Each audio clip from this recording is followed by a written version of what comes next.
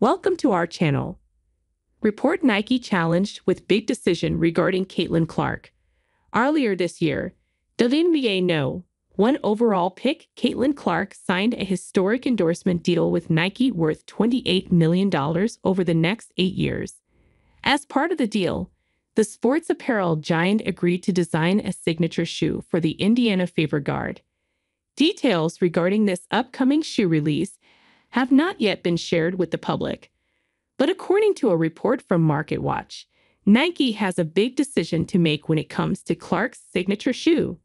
Nike could either make Clark's shoe unisex or design it as a women's-focused product. While making the shoe available in both men's and women's sizes would likely increase sales revenue, retail industry expert Matt Powell feels Nike should make a product better suited for a woman's foot.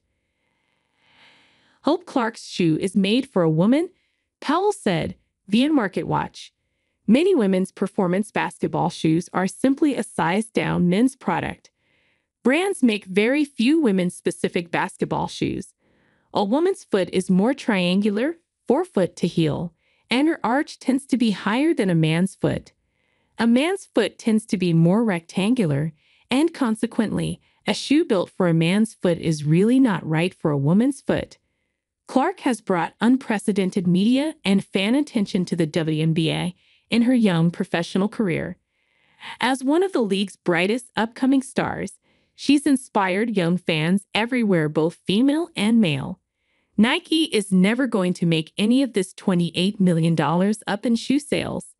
This is all about marketing and being associated with her and sharing in her success. Powell added, Nike could show real leadership in women's basketball by making a shoe properly shaped for a woman's foot. Thanks you for watching. Stay connected with us for more videos.